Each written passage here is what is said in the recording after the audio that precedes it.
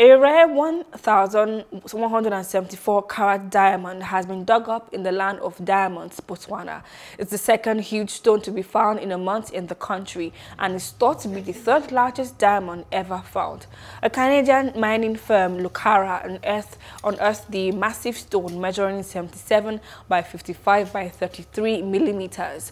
It is described as a cleavage gem of variable quality with significant domains of high quality white gem material.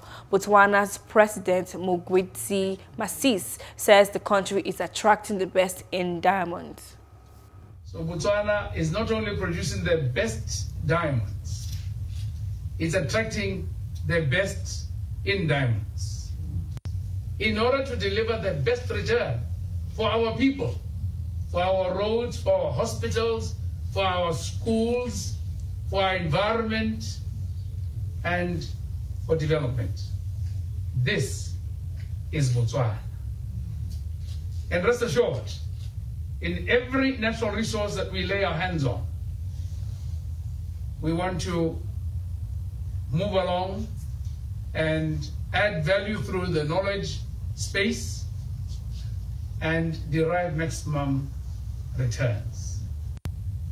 Because diamonds being finite, I pledge and I would desire, for the sake of Botswana, that even after diamonds are exhausted, the diamond story and the diamond capacity remains a Botswana product.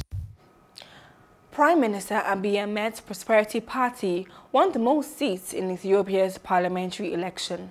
The election board said on Saturday a victory that assures him another term in office. Abiy's party won 410 of 436 parliamentary seats.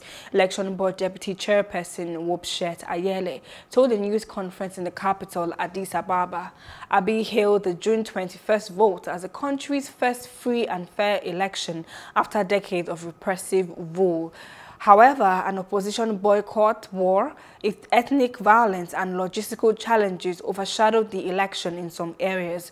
Voting did not take place in 3 of Ethiopia's 10 regions.